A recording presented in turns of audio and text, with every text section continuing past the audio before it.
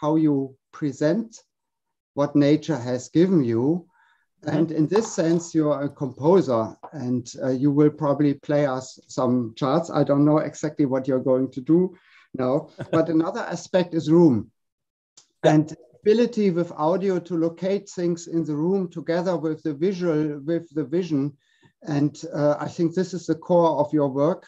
And I would think I would pass the word to you, and I'm really excited what we are going to see now. So please, Tim, go ahead. Well, thanks so much, Christopher, for the introduction. It's a very big pleasure. You really see here now us working. The Heavens Carousel is turning now for about 3 hours. We got it working step by step. It's a new round of the Heavens Carousel. It's called Harmonies. And well, it's a pleasure to have you all around here, well, virtually, but also, as you see, physically. And I can welcome Marit, was part of the IceCube team. And of course, Volker Ossenkopf-Okada, who is, well, the scientific counterpart of the called Harmonies, and he will mention a few words later on what's about called Harmonies. And well, and of course I welcome well, all the IceCube friends joining later on also in a kind of interactive session online. And it's a great pleasure to meet you at least at these times virtually. So the idea, when neutrinos make you cry, so this is the title of my talk, is just to talk about the kind of, well, important component of physics, but also of art, and I call it physics of art. And the point is that in physics, you also have not only this formula and so on, but you have this material, this corporeal component, which is not just can be perceived emotional, but it also has a kind of intellectual component, but it's really touching. It's about touching in physics, but also in art. So this is a bit about. So maybe we switch now, Miriam, to slide. Well,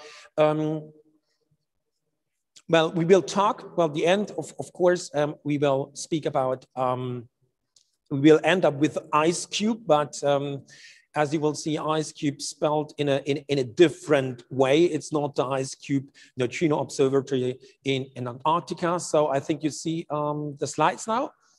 And yeah, as you see, the spelling is AISCubic. This means astroparticle immersive synthesizer cubic. So this means, well, we have this spatial component, as well as we have here in the background with the Heavens Carousel. And the idea is in my talk, just to say a few words about Heavens Carousel, and it's also happy to have Volker here to tell you a bit about this and a bit about the genealogy, Heavens Carousel plus cosmic rays, which end up finally in our IceCube. So next slide, please.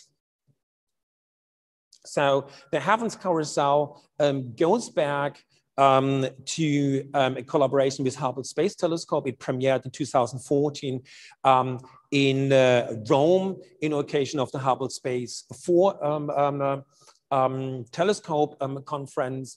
And the idea was for the project to find a kind of counterpart, artistic counterpart of the acceleration of the universe. And so it was somehow clear to work with sound and to build up the sound accelerator. And that what you saw before in the background rotating are loudspeakers, playing not only colors, but also sounds which will mix up in space. Next slide, please. So, and yeah, the previous project, which goes, the collaboration with Hubble Space Telescope goes back to from the distant past. It was laser projections in Venice, or as you see here in New York, at American Museum of Natural History. And this thing was animated. And what you see here is kind of the heartbeat of the universe, showing most the oldest colors in the universe from very, very distant, faint object, the spectra, and the spectra were animated. So it was a kind of pulse really passing over the surface. And next slide. So, and we had presentations. Well, and with the Heavens Carousel was the second collaboration with Hubble Space Telescope. We had a premiere in Rome. Then we had a presentation in Baltimore at the American Visionary Art Museum in occasion of the 25th anniversary of Hubble Space Telescope. And then we had a presentation in Karlsruhe at the Globale for 7 weeks. And next slide, please. 7 weeks in the inner city of Karlsruhe. And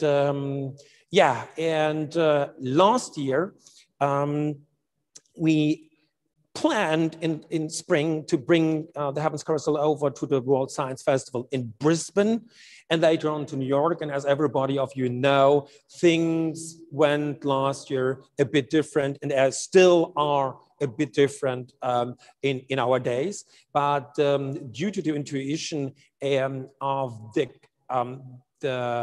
my home county, Otto-Naukreis, Offenburg, so they had a brilliant idea to feature the Heavens Carousel in the. And here you see a presentation in Offenburg on the place of the Friends of the Constitution, which was incredible atmosphere, and people were so happy to, as you see, in this place to enjoy together art, but on distance, and it was a unique atmosphere. So, and now we are here and in St. Gertrud. It's the first, it's the second collaboration with the research cluster here, SFB 956 in Cologne. This was, we see now here a picture of the first collaboration where I collaborated with Volker. And we did the live scan at the radio telescope Effelsberg of the Milky Way. We scanned for H1 for the 21 centimeter radiations and slight shifts. And we transferred this in a circular sound installation, and which was quite mesmerizing, and it was a great atmosphere. And we mounted, as you probably can see it on the side, there's a lineup. We mounted a laser in the beam of the radio telescope that you could also see where we were listening to as a point, as a beam into the sky. And and now we are here in Cologne for St. Gertrud, and what we see here is called Harmonies. So, and I welcome Volker. So you need to switch the microphones. Volker Ossenkopf-Okada, who works here at the university in Cologne. And tell us a bit about our second collaboration. Yeah, so I can start with what we want to know in our collaborative research center. Actually, it's a simple question: how do stars form? We know in principle how it works. We have amounts of gas and dust between the stars. And of course, under their own gravity, they collapse. And a famous example here is the Orion Nebula. You see on the left-hand side, the constellation of Orion and the marking of the nebula. And when we further zoom in, what Hubble Space has done is really detect the forming stars in terms of those protoplanetary disks. What also happens if you have this material collapsing under its own gravity, by getting denser, you form molecules. And those molecules we can detect because they have their special signatures. Here you see two examples. You see the carbon monoxide on the top, which has an harmonic spectrum. So we can exactly predict where it radiates. On the bottom, you have water, and due to this angular structure, the spectrum looks quite ugly, and we can also hear it sounds, well, interesting. It sounds interesting. And this is, of course, something that we want to experience with our ears here, but what we usually just look at. And if we look at the full picture here, we see at some point really huge forest of lines that can be assigned to all the different molecules. And what we have done in the last years is really go line by line and try to observe this Orion Nebula and see how it looks. And then we really get a huge amount of information because in every line, this region looks different. So you see here examples where I have color-coded always 3 different transitions per picture so that we have RGB information. So we have a huge amount of information here describing this region, and it's really visually kind of impossible to understand it. And that's why by knowing harmonic structures of some of the molecules, we think that an acoustic translation is really a completely new way that promises some insights. And yeah, I'm very curious to see what I will learn in the next 2 weeks. Yeah, thanks so much, Volker. And well, we still need to learn something together because Volker, you just heard it for the first time this afternoon. So, and I think you still need to process it a bit, doesn't you? It was definitely interesting to hear the velocity structure of the lines because we can velocity resolve them, so we can see and hear the motion of the gas. And that's something we know, of course, but understanding from the acoustic impression is something I really need to spend more time than just a few minutes. Yeah, so, but I think we will work a bit together still in the next days to, yes, to fine tune the compositions. So and I hope at the end, when we have finished the talk, so if some of you want to stay, we'll switch on also the sound that you get a bit a sound impression. So we switch to the next slide, which will be black. And for the simple reason, because we announced a performance. And the performance is quite simple. And Miriam will look to the watch. And what we will do, we just will take our 2 hands and we will just take the hands and put them in front of the eyes and up. And you need to take part as well.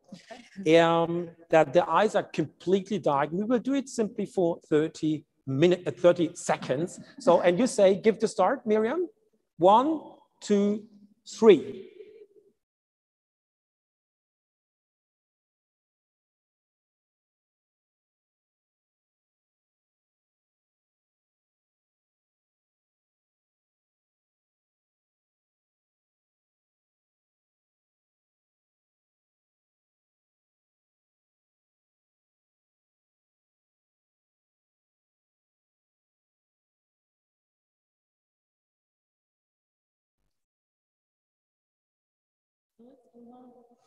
So it's over, and well, quite long time, 30 seconds. And is there anybody around who did see nothing?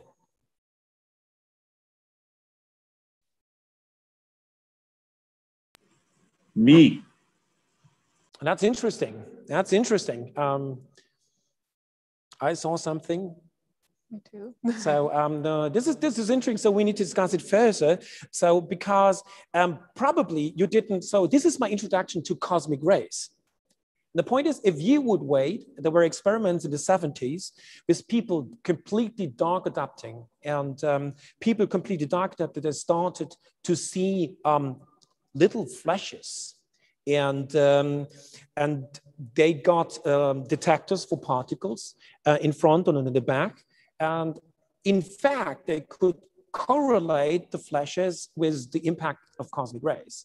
And there is, next slide, there is, well, there are quite experienced cosmic ray detectors people, and these are astronauts. And I made an interview, for instance, with Alan Bean. He was on the second moon landing mission, and he described when he landed at the moon and he looked on in the dark crater of the moon, he saw a flash, and at that time he could not explain. And quite famous is also Christoph Vogelsang, who is a physicist who flew 2 times to ISS, and he really investigated quite much in these light flashes, which are in fact cosmic ray induced. So, and the problem is, of course, I would be happy, well, to artistically investigate more and explore it, but of course it's quite difficult to organize astronauts and so on. So I had to look for a different solution, and this was the trigger for cosmic revelation. The collaboration with IT, with the detect field cascade. So it used to be a field of 4 football fields filled up with detectors, 250 around. And what we did, we placed 16 light sculptures, flashing light sculptures in that field, flashing up when an air shower of cosmic rays did hit this part of the field. And I just will mention just a few words about cosmic rays, because we have also on the YouTube stream a few general public people. Well, the thing about cosmic rays is that light is not exposed only to electromagnetic waves like light and so on, but also to, well, particles, atomic nuclei, and they react with the atmosphere and they trigger, well, these molecules collapse, produce secondary particles and so on. You get a kind of cascade of particles, and we can detect this. And right here, as we are standing here, they pass our bodies. And this was my first confrontation with cosmic rays. And yeah, this project did go on, and with a remote presentation in Stuttgart. We mounted on the roof 16 detectors, scintillator detectors, and measuring live in real-time cosmic rays.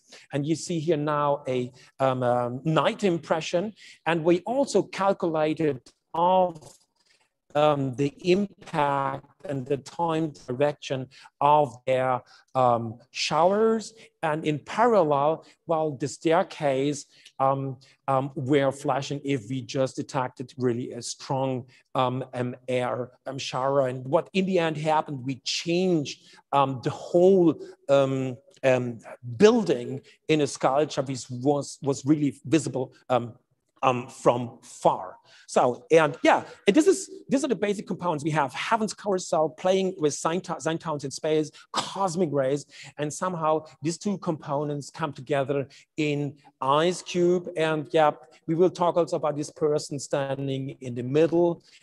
This is Christian Spiering. I will say a few words in a second. And the connection, just also for the general public, what is IceCube? Well, IceCube, this is just a really the tip on the surface, literally, because you see the South Pole. And what really happens with IceCube happens deep in the ice, 2 kilometers down in the ice. This is a scheme. You have more than 80 strings. And in 2 kilometers depth, you have all these light detectors, what you see at this bubble change. And what they do, well, they detect light. And this is interesting because you normally would not expect light in a depth of 2 kilometers of ice because it's completely dark. But this is a very special phenomenon of astroparticles interacting and triggering light fronts traveling through the ice.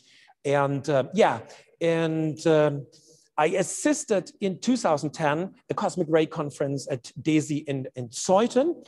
And this was right at time, well, when IceCube Neutrino Observatory was launched. What we see here is a transit of such a event, so of such a light front passing through the eyes. And this triggered my interest, not only as a visual artist, but for me, it was immediately clear you might change medium and you need to do something with sound.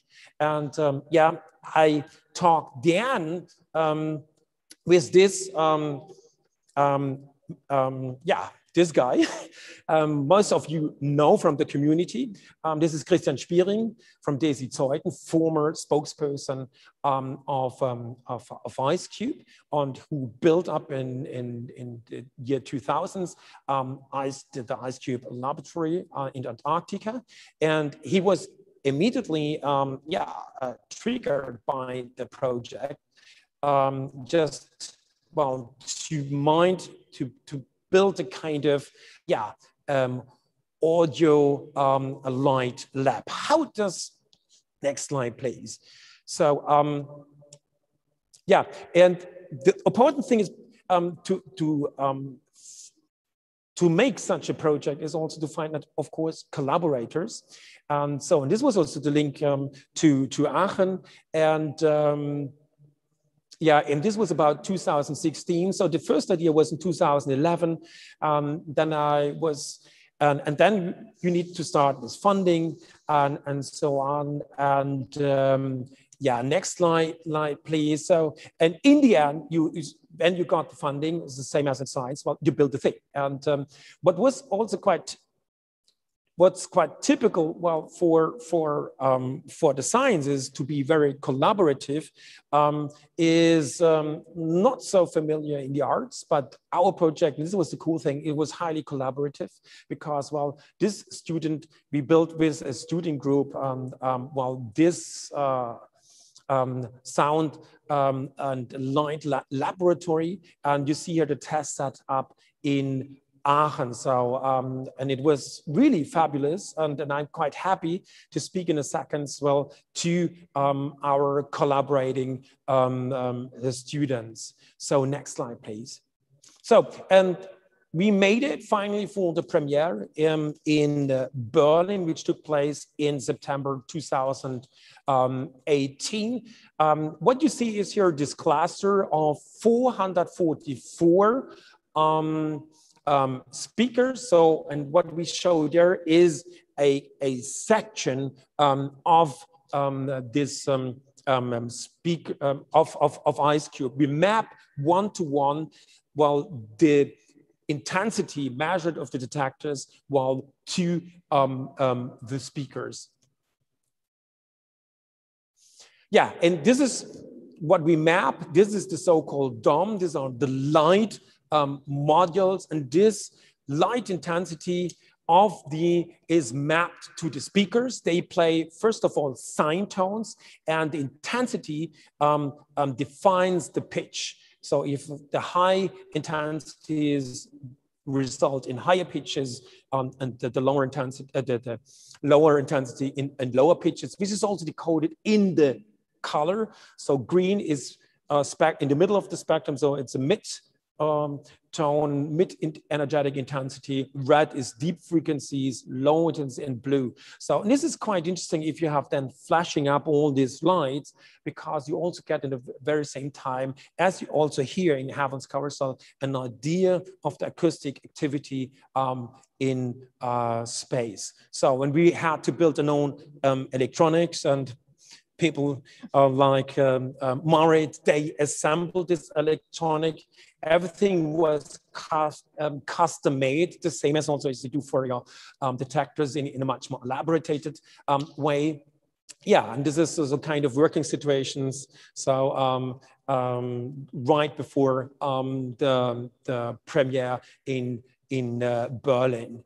And so now you need your imagination because we switched to computers and the videos are not running. We just show a still image.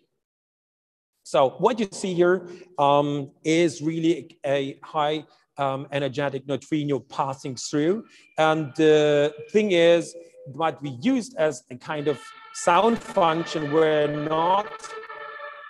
This is quite interesting because the guy we will talk in a second, we had also made an interview, and also the police or fire were passing by. So yeah. Anyway, and the interesting was because I modulated. I will show you later on the website, so you can watch the videos online. Is that we had this? We translated this passing light front with noise and not sine tones. And some of the people were a bit, in the first step, disappointed. And for instance, this guy you see on front of the computers for the final, yeah, for the, you see him bug fixing because we didn't have connection in Berlin. And you see this guy also here during his stay at the South Pole. And this is Martin Rongen. So can I please welcome now Martin? Is he around?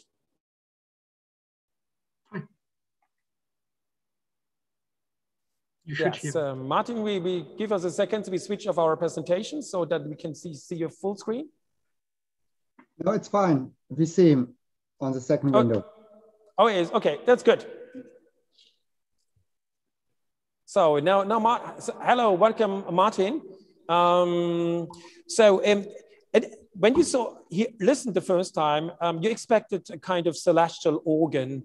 But finally it ended up to be noise. So what were your first impression? I mean, the initial sound was a bit wonky, but I think it sort of evolved and diversified quite a bit also throughout the later sort of exhibitions in Munich and then back in Aachen as well. Yeah. And what is as a scientist, what is your general impression? What was it? I mean, we do have a pretty good feeling sort of about the impressive scale of our experiment, but really standing in the exhibition for the first time, and in particular in Berlin, where you sort of had this bluish tinted light stream through the ceiling, kind of looking like you're looking through the eyes or you're looking at the trunk of light, and really walking through the exhibition, that was quite an uplifting feeling. That was something very special. So thanks so much, Martin. We will discuss also with the other IceCube team members. And yeah, and we will continue with, maybe for the next slide, we keep it just the slides. I think it's much more easier. So, and yeah, and next slide, please.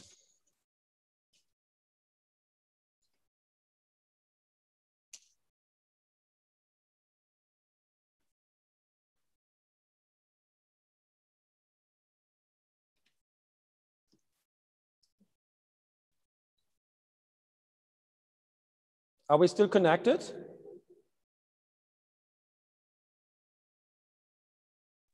Yeah, you are, but you're not saying anything. Yeah, because we are waiting that our slides will continue. So I think we will really. So now your screen sharing has disappeared. So we will relaunch the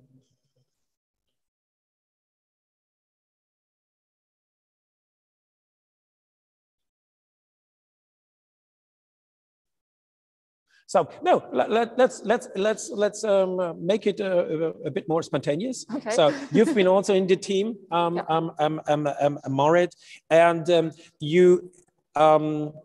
we didn't see yet the slides from Munich, and we didn't see yet the slides from Aachen, but you saw all the three different presentations. What was your experience comparing all the three presentations?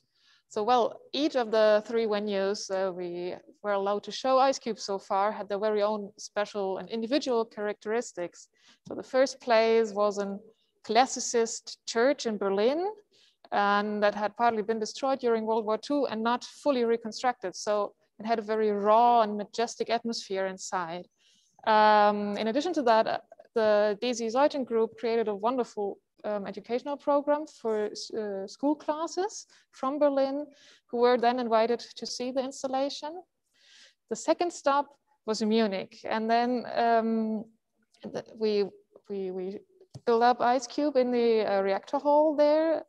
It was planned as a research reactor in the very center of Munich before, but never came to use it such. And nowadays it's used by the Music Academy as concert hall and for performances. We could only show IceCube there for one weekend, and people came and attended IceCube as a show. So they sat in the audience and looked at it. And the participation was not as much given as in Berlin. The last stop then was the Ludwig Forum in Aachen, which is a modern art museum. So it was the only real museum among all venues. And visitors had to buy tickets. We gave guided tours. Yeah, so it was more the character of an arts installation there. Yeah, can you give a special feedback of a visitor? Well, one person in Aachen asked me if we were to plan to show the installation at Burning Man Festival or at similar festivals. Well, that's quite fun because it would actually be taken out of the scientific context in such a place, I would think. Okay. Well, thanks so much. Well, we are happy that we have so much team members also around, because now our presentation, obviously the slides did crash, but we can just continue because, as you mentioned, that we gave the educational tours, and you students gave tours, well, to student groups, and later on in a different way also to a general art public. So may I ask Mark to join, who made some of the student tours in Berlin. Hi. Hi, Mark. How are you doing? So yeah, you gave the cosmic flashing tours for students in Berlin. Yes, exactly. So the audience for this high school student guided tours was basically physics courses. And am I still online? Yeah, we're still online. So okay. Our just your skip the video is frozen. Okay, yeah. And it was pretty cool. So what we did was we tried to. I mean, I'm also from the astrophysics background, so for us it was kind of the goal to connect these two topics, art and science, and so we started these guided tours always with a rather general introduction on the physics. So we had the kind of mini lecture about neutrinos, about IceCube, the experiment, and also a little outlook on multi-messenger astronomy. And then we gave the students kind of a little time to digest all this input. And there were some, two extra rooms in this church from the standard exposition, where there was some additional information material, and so they had a little time to digest the input we gave to them, and there were also some discussions going on with us, and then finally, because before we always had just a silent white background light turned on the art installation, and then we've let them in the installation for the first time, and we turned it on, and they could really sit inside of it and look up to the neutrino showers, which was pretty cool. I think it was a different experience also for the students, and I'm very happy that we see the video in the background. Then you see, because they're high energetic. neutrino events. Quite cool. And you see people standing in. So so at least on your part, the video is working very well. And and I think there was a difference between telling the people the scientific part, and then also for the students really being exposed in IceCube. What was the general reaction? So yeah, there was quite, of course, on the scientific part, there was a lot of interest and also fascination, and then also for the so I experienced the feedback also very interesting in terms of so there I remember, for example, one discussion where this physics presentation also stimulated a discussion about the relevance of basic research, and yeah, which kind of then connected also to the relevance of art, and there was a really interesting discussion which emerged, and I think also yeah, for many of the students, this was a great experience to just get in touch with a topic you wouldn't get in touch otherwise. So thanks so much. So let's continue the interactive session with the next team member. I think this was Lasse who gave a different kind of tour. Yes, so we had these, we called them tandem tours, which were partially comprised of people who studied arts and were doing guided tours of arts in the Ludwig Forum here in Aachen. And then another part was of scientific background. So there was very much the people that were coming and attending these tandem guided tours were of very different backgrounds. So we had students of physics, we had people that had never really come in contact with physics or even with IceCube, and that was very rewarding. Yeah, and what was your your personal impression, and also, so what were the questions from the art people to the physicists? They were very much interested in what it is we are doing. So there were a lot of questions about, there was this, in the Ludwig Forum you saw before on the slides, there was this dome, and they were not really speaking dome, but we were talking around the dome, standing around, and they were asking, so what does this thing do? And how does that correlate with what I am feeling when I look inside the exhibition, for example?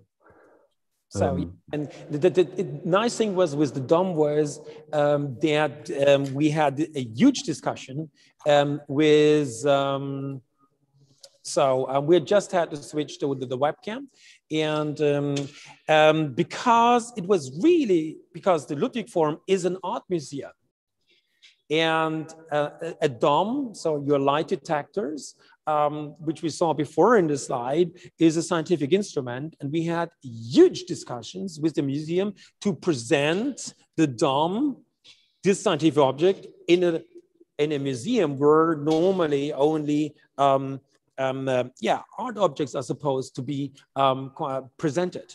So this was yes, a nice near side effect. So you always learn with in this art and science collaboration, as we currently also doing.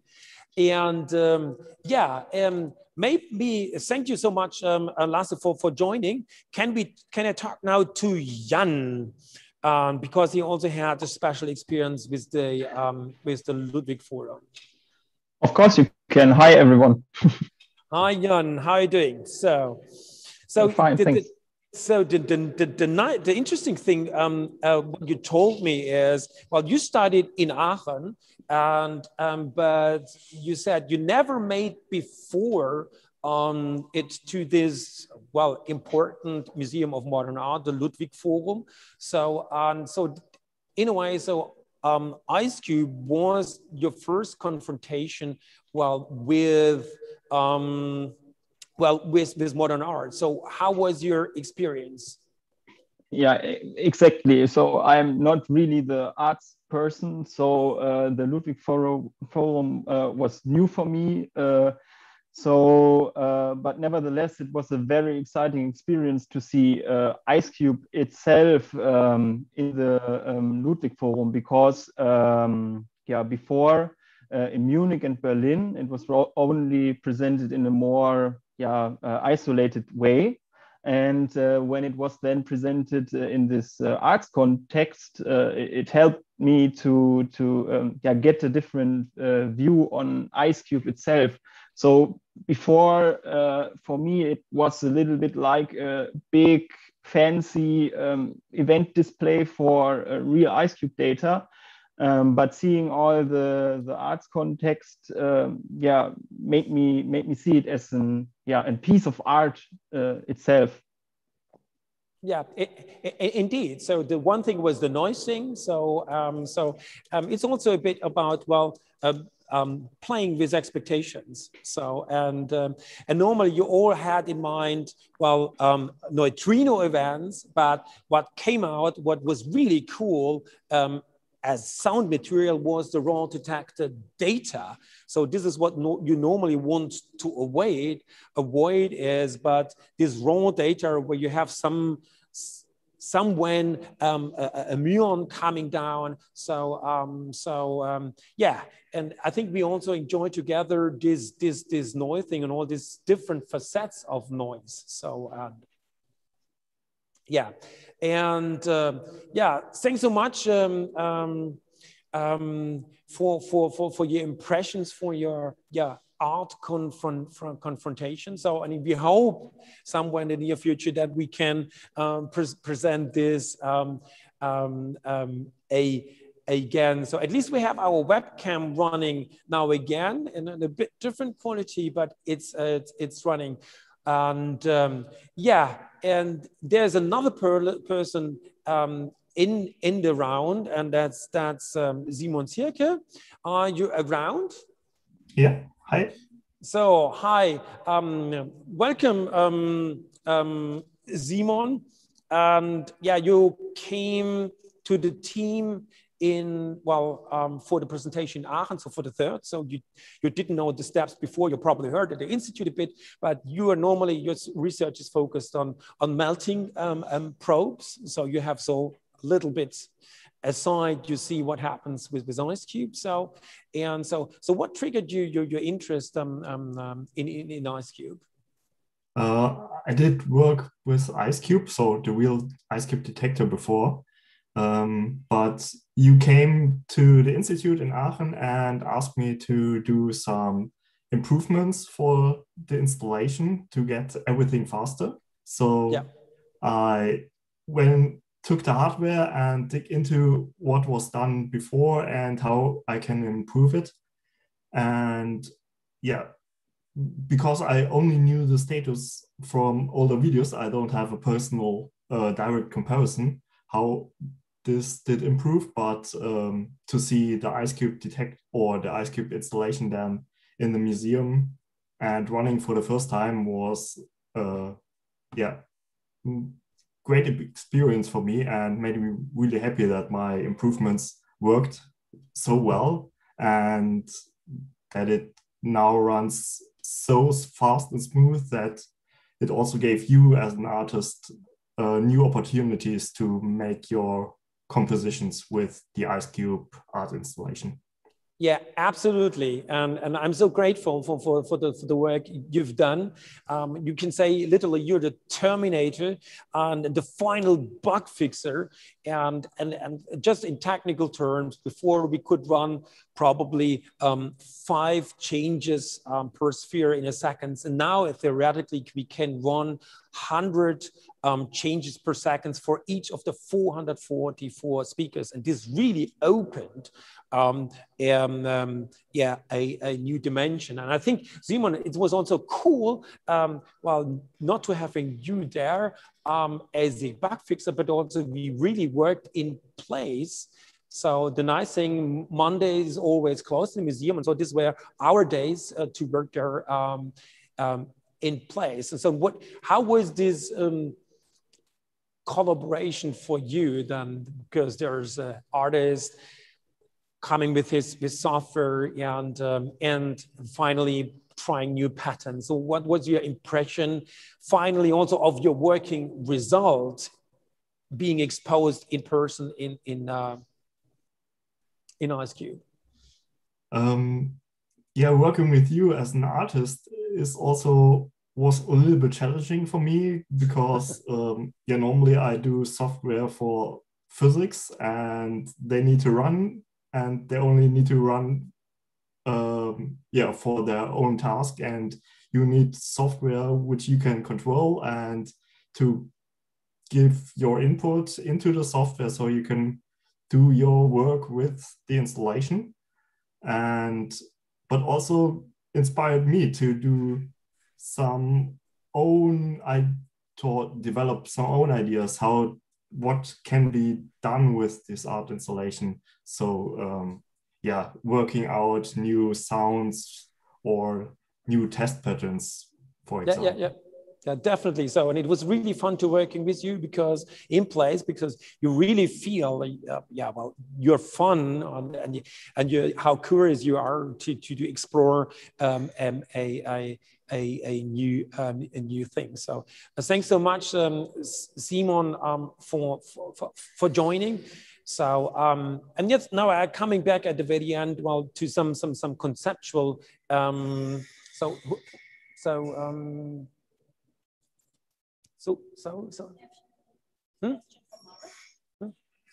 we did it. Yeah. So my director is just interviewing. So coming to the final conclusion. So the title is of the presentation is When Neutrinos Make You Cry. And this was also a reaction of the visitor in Berlin, and this visitor, this woman stopped at the door and she almost did cry, and she said, I can't enter. And it's not because she didn't like it, but she was really so deeply touched. And so there's something in there, and it really touches me. Now we come really back to this physics, and I simply can't enter. So, and in a way, it was also a compliment for an artist. So, because you really see there's really a deep effect on the people. We hope you will have it here in the church with called Harmonies. And I might end with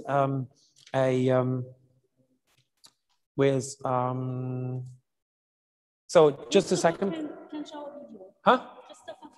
Show a video. Oh, Christopher can show a video. I can't see. So I will say a last few words, and then we check for a video which Christopher will share with an impression.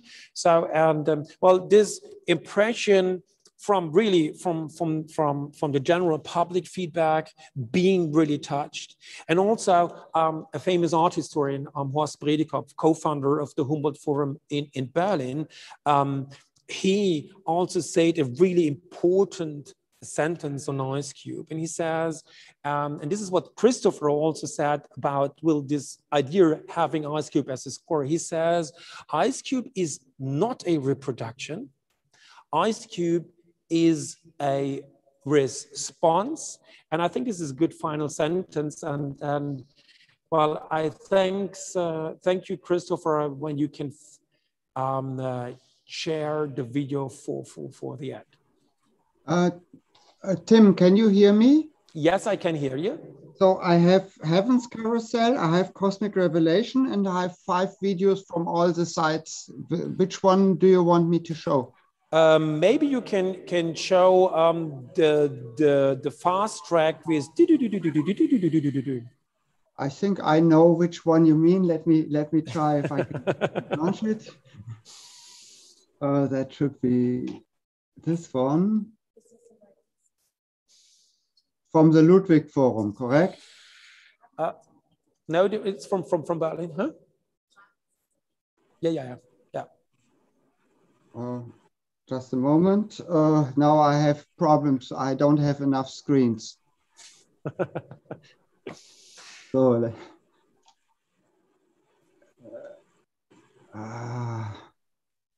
Christopher, while you are looking, do you hear me? Can I say a word? Of course, yes, please. Yes. So we can also switch over to the Q&A. While you are looking for the right, what you are looking for, while you are looking for the right film, I just want to say that when this exhibition has been in Berlin, I have been about 10 or 15 times in the exhibition and looking to people, and mostly in the evening,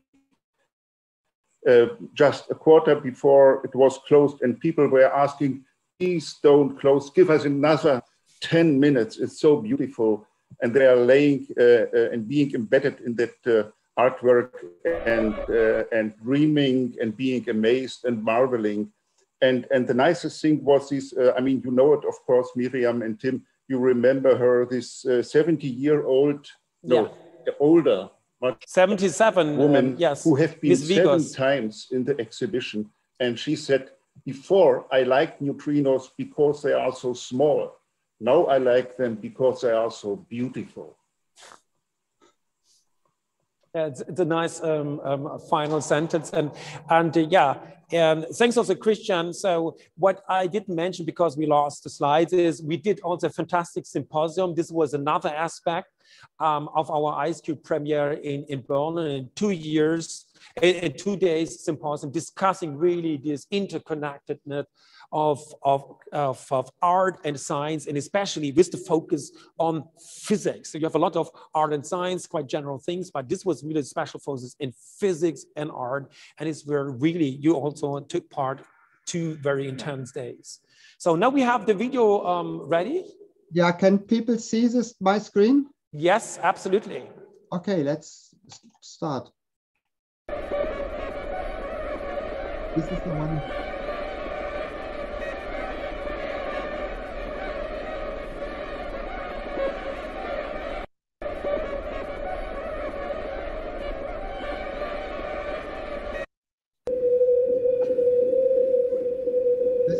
Can people hear the sound?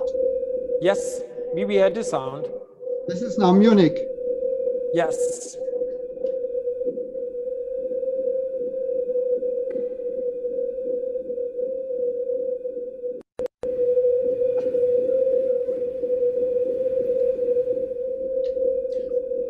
Yeah.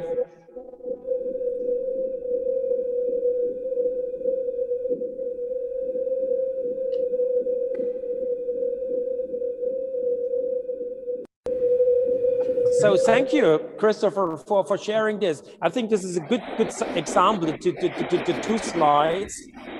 Okay. Oh yeah, that's Berlin. That's also Berlin. That's the picture that you have shown. Yeah.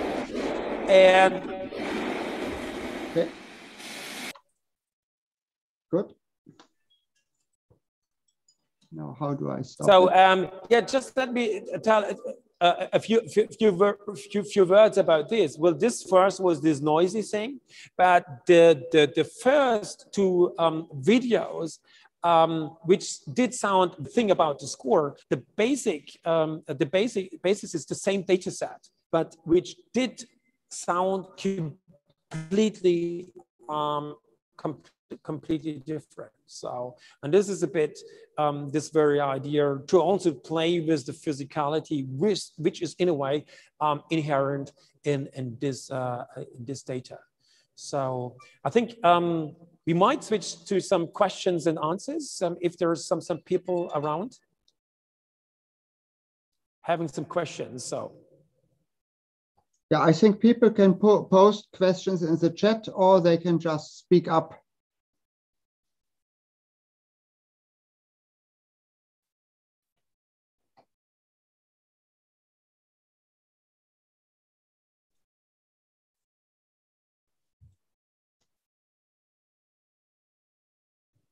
Questions from your side? We are now to the Q&As.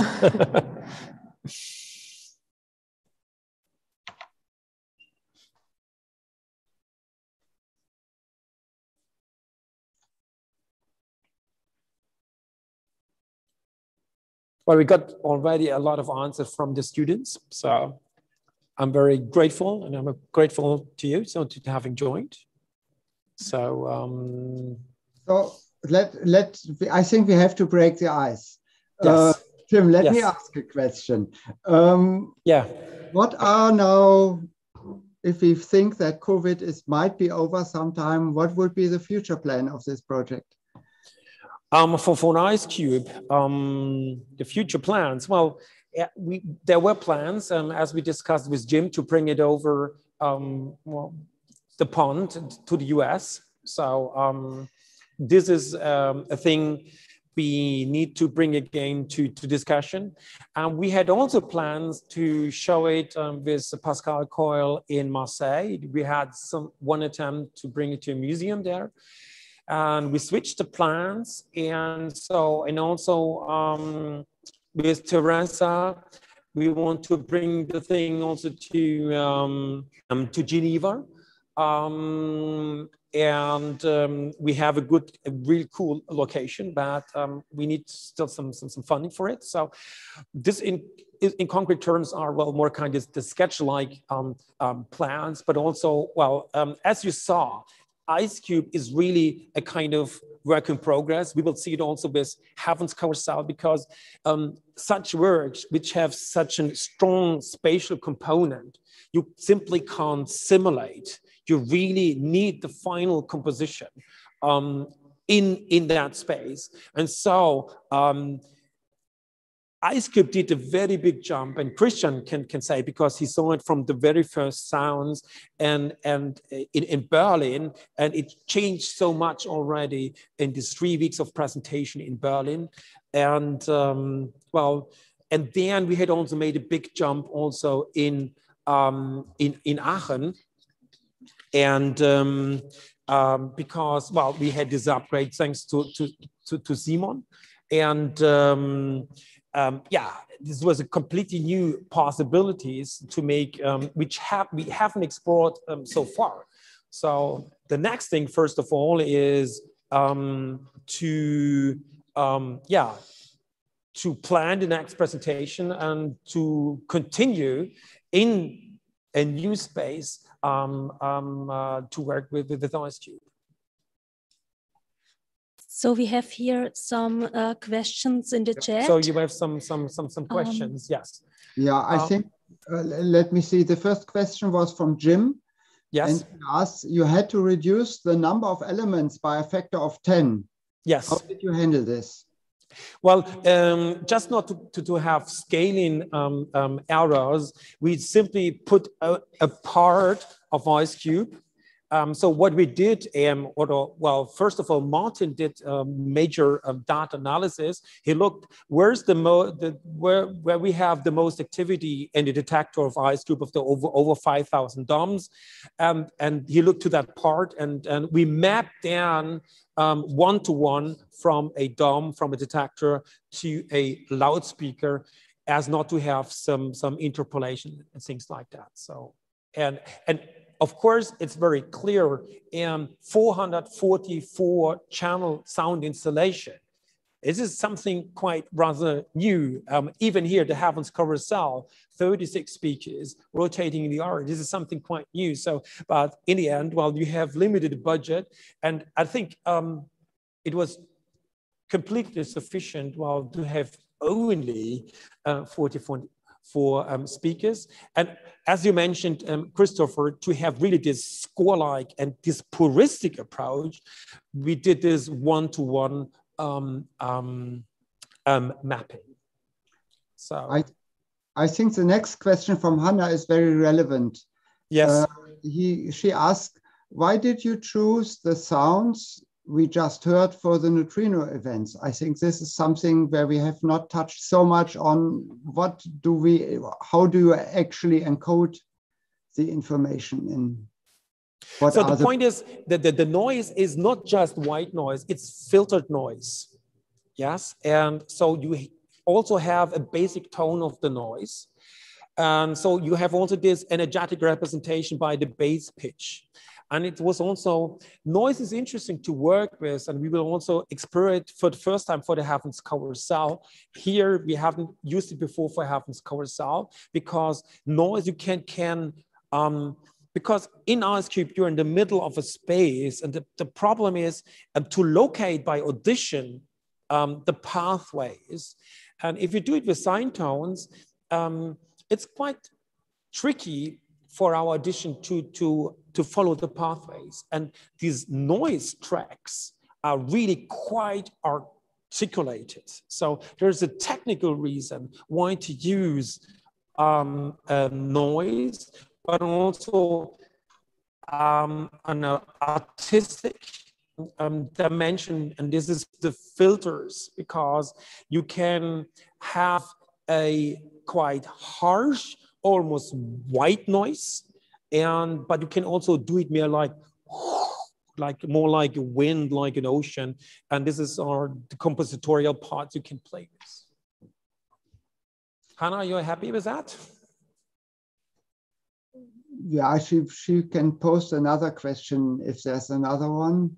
I think I have a noise video also I could show later, but let me first come to the next question from Lindsay.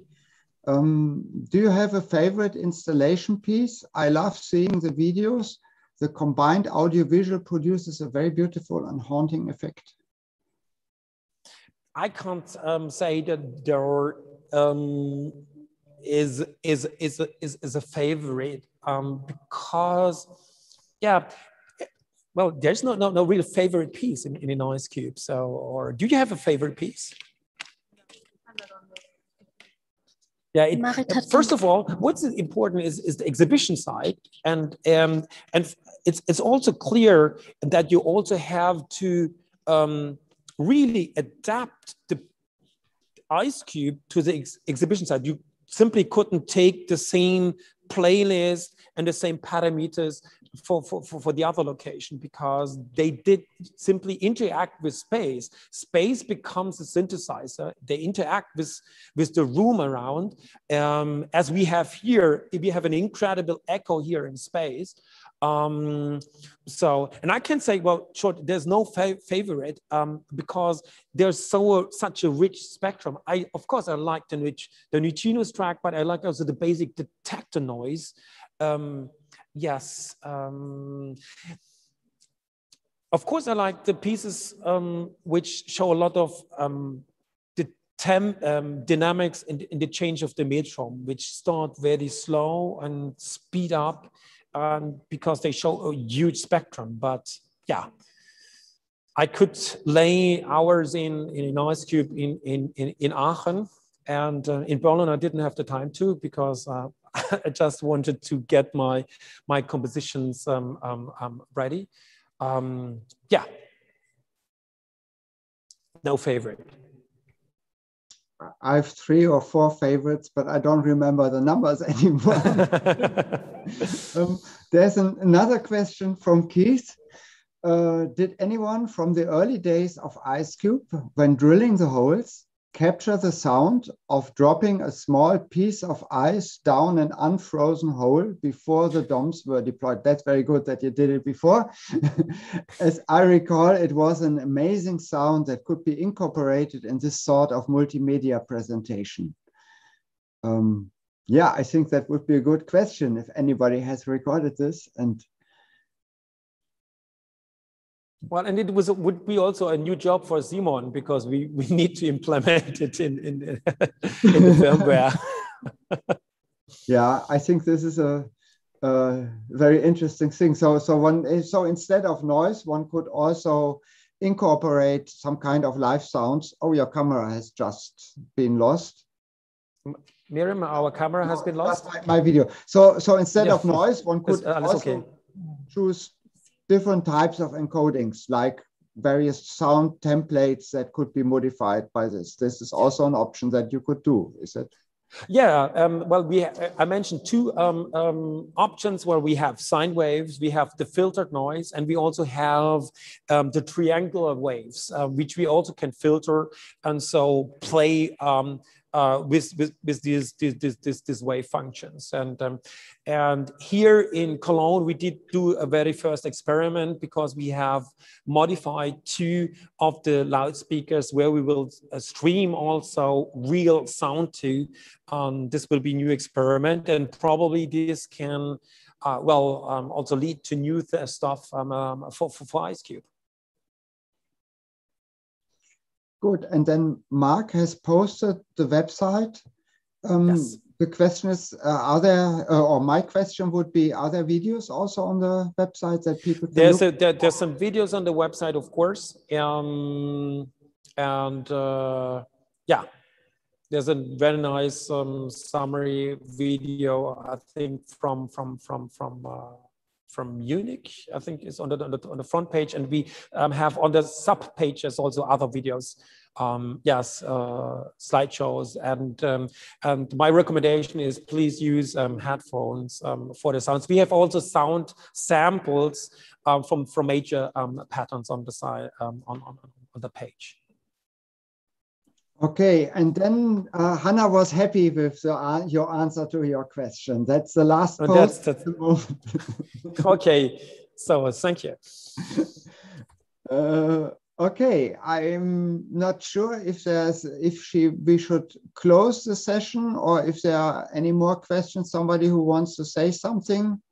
Well, what I will say, so people who are around, well, we will officially open doors. So the point is, we are, everybody knows, we have special times, a special situation, and here in Germany, and also as well as in other countries. And we show here the Cold Harmonies as kind of open church. So we have limited access, but we have access as an open church, and everybody who is around is welcome to join. We are running from Saturday until 11 April.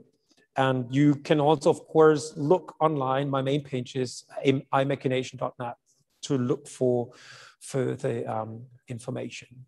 Yeah, so thanks to you all. Thanks to you, Christopher. So, and this time I also have to say thanks to Elisa. We didn't show the slides from Munich. So, as always, for such projects as the one here, the collaborative aspect is always important. Well, to make these things happen, it was a long way.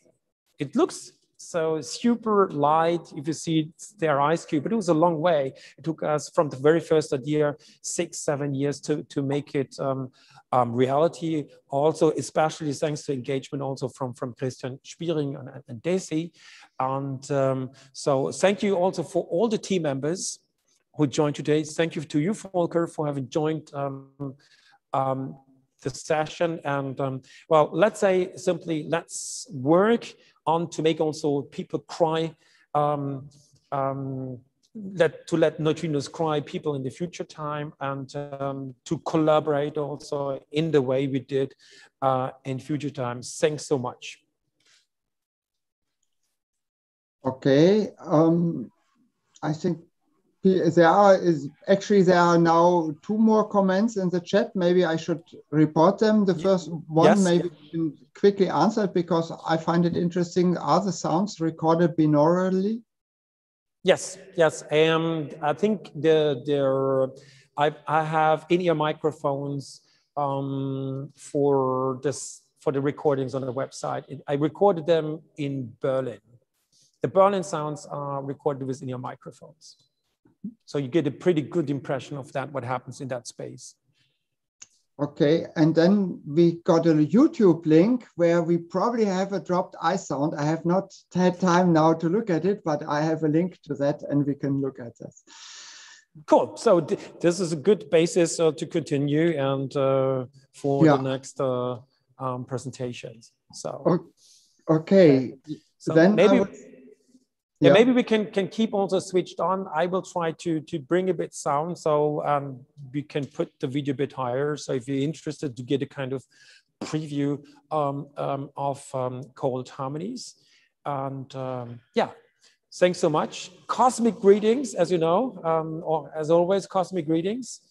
And yeah, to meet in, yeah, new, hopefully soon in person again, and to experience physically the physics of art. Thank you so much.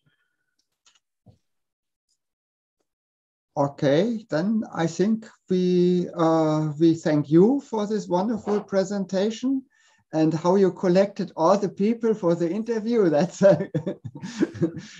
harvesting everyone. That was very good to see. So yeah, but the thing it's fantastic. You really saw a bit. So when we did the check yesterday, so you really saw in the eyes of all the participants, in a way recapitulating this experience and the excitement of IceCube and the same with you. So yeah, hopefully in the very near future we can experience and share again really physically again this excitement. Thanks so much for this brilliant collaboration. I really have to say, Christopher, you have a unique team. I never had such a student team. So with really working with this excitement, and we had really some up and downs we didn't mention, of course, as you would also not do for the scientific experience, but really we had difficult times just simply because of the electronics to get them working in the way we intended, and also conceptually it was really fruitful, and it's also so enriching to feel the excitement of a team. So, and this gives you power and to continue these projects and to make the projects happen. Thanks so much. Well, thank you for the nice words. So I think